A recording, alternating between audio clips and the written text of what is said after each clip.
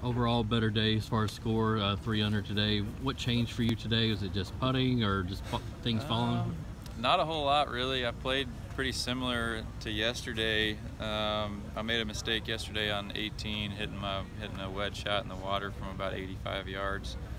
But aside from that, I mean, I hit the ball pretty well the first 2 rounds. I just need to make some more putts. I didn't make enough today, but played a clean round today, bogey-free. So go out there tomorrow and try to get some birdies early and just try to get after it and catch the leader if I can. I noticed that in the shootout the other night, your putting stance looked different. What have you done to kind of change that trend and get that going in the right direction? I kind of struggled putting for a month or so. I missed a couple cuts in a row, I guess, Lafayette and Savannah.